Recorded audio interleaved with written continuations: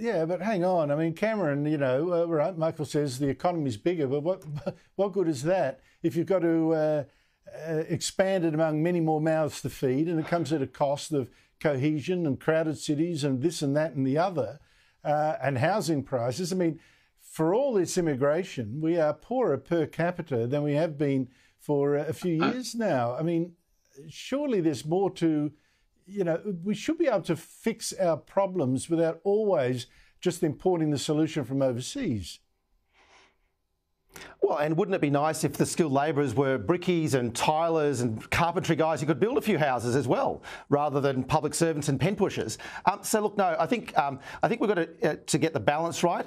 Clearly, we need to house the existing Australian population, and that's the point Peter Dutton's made. Peter Dutton says, let's pause to actually catch up to where we need to catch up to. Stephen Miles has said the same. If you come to South East Queensland, it's going topsy at the moment in terms of people trying to find housing. So no, we need to stop the floodgates, close them off, actually sort out our own backyard and do that hopefully with some skilled migrants who can build a few houses, Andrew.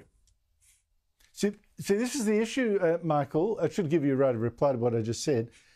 I've seen two surveys, one by the Australian Population Research Institute, saying that a lot of the people we bring in as skilled immigrants don't then work in the area that we brought them in for. And a lot of the students that we then give permanent residency to don't actually work in skilled work themselves. So this is the issue, really. I mean, it seems to be a very crude way of overcoming the skill shortages.